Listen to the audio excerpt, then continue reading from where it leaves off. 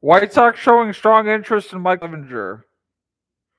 The White Sox are showing strong interest in free agent starter Mike Clevinger, according to Ken Rosenthal of The Athletic. Clevinger, who turns 32 in less than a month, is 2 years removed from Tommy John surgery. He returned from the procedure this year to post a 4.33 ERA and 114 in the third regular season innings for the Padres.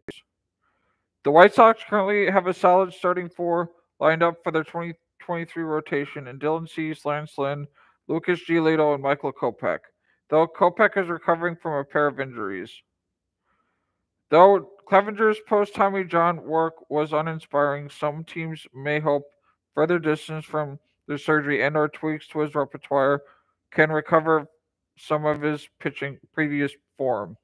From 2017 to 2020, mostly pitching for Cleveland, Clevinger put up 2.96 ERA over 489 in the third innings, including an excellent 19 K to walk percent. The Padres acquired Clevinger from the Indians in a nine-player trade at the 2020 trade deadline. It's worth noting the White Sox were also in the mix for the pitcher they knew so well from the American League Central, though Rosenthal heard from one team official who felt they were used as a stalking horse.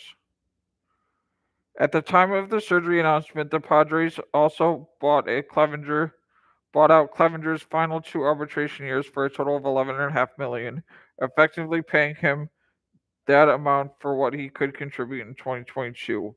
Though Clevenger remarked in March, I feel healthier than I have in my entire career. He sprained his knee shortly after leading in May for season debut. He hit the IL again after three starts due to a tricep strain. Over his first 10 games, Clevenger was able to miss bats at an above average rate at 24.7% clip. Over his last 11 starts, Clevenger punched out only 13.5%.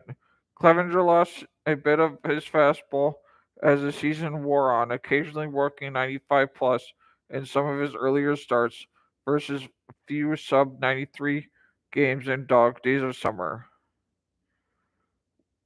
With a cast of unproven hurlers vying for the fifth starting spot and Kopech recovering from his knee surgery, White Sox pitching coach Ethan Katz recently commented, "Obviously, we need another starter," as reported by James Fegan of The Athletic.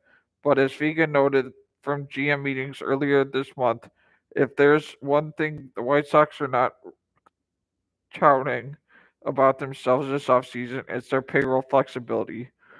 For an overall view of the challenges faced by Rick Kahn, check out my offseason outlook here. MLB ranked Clevenger 49th out of on our top 50 free agent list, predicting a 1-year, $10 million deal. While we do find a 2-year pact plausible for Clevenger, it's possible he'd prefer to sign a 1-year contract to rebuild value in 2023, though he would subject to qualifying offer if he succeeds. A handful of starting pitchers have come off the board at this early point in the offseason. Martin Perez, Tyler Anderson, and Nick Martinez, chief among them. And those have been some of your sports updates from Tyler Moore's podcast.